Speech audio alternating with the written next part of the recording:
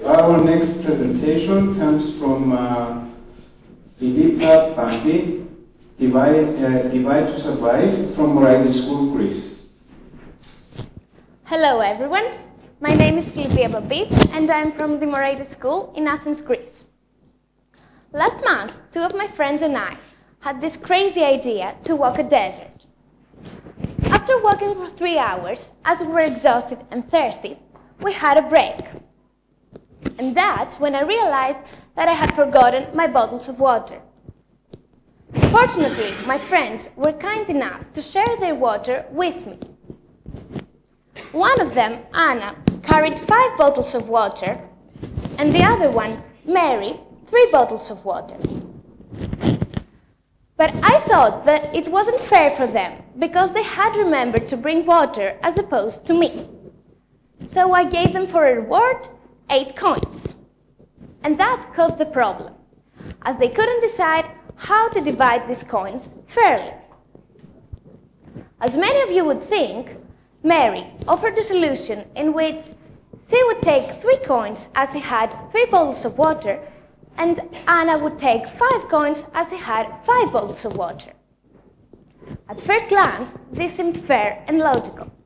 But after a while, Anna noticed that it wasn't fair for her, as it didn't matter how many bottles each one of them had, but the quantity they gave to me. So by sharing the 8 bottles, each one of us got 8/3 bottles.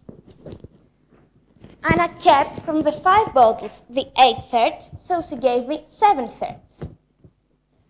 And Mary kept from the 3 bottles the 8/3, so she gave me only 1/3. As a result, Anna gave me 7 times the amount more than Mary. And I think we all agree that it is fair for Anna to get 7 times more coins than Mary. So finally, Anna got 7 coins and Anna only 1 coin. As we just proved, something that seems obvious isn't always fair. So maybe we shouldn't underestimate fair division. Thank you very much.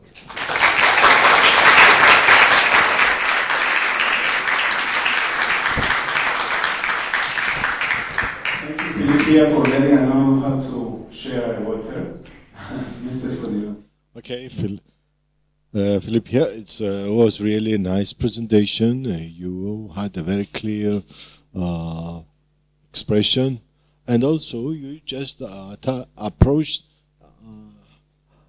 an original idea, really, of how to divide. Okay. Yeah, I like it. I liked it also, and congratulations. You can expand this, I'm sure, to more applications, and it would be interesting. Thank you. Thank you.